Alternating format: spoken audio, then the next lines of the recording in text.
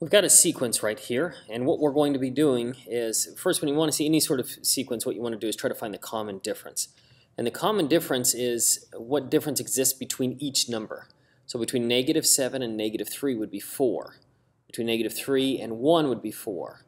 Between 1 and 5 is 4. You notice all of these are 4, so this is an arithmetic sequence.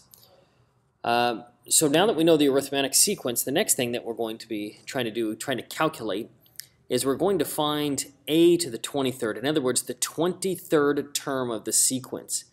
Now, we could simply just add 4 every time and count each one of them. That would work, but that takes too long. So what we're going to do instead is do a little bit of calculations here. Let's identify, here is our arithmetic sequence formula here. With this formula that we've got, we want to try to see what information we already know. Well, a to the first is the first term in the sequence. The first term in this sequence is -7. So a to the first is -7. We know that the difference is 4. We already calculated that. That's the difference between each, from one number to the next, basically. And finally, n. n is the numbered term that we're looking for. In this case, it's the 23rd term.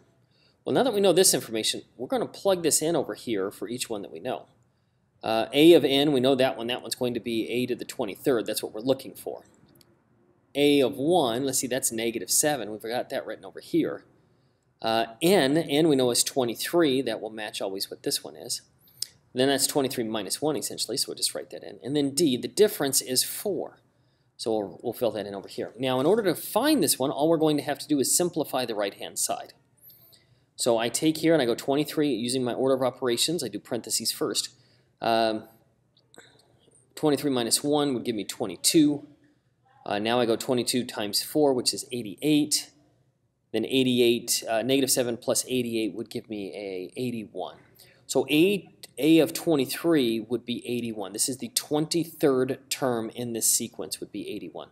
And that's a lot easier than trying to calculate each one of them and trying to write it down saying, okay, well this sixth term,